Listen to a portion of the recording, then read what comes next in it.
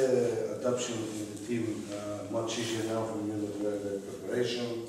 You came in the middle of the season also, and now you're from the beginning of working with the teammates and the coach. It's more easy for you to adapt to the team.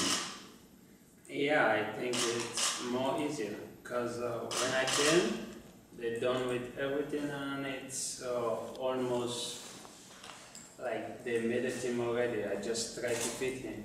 You know, when you have a team, it's difficult to break instantly. So, and now it's a big chance, and we're all starting afresh. So everybody works good, and it's left for the coach to decide.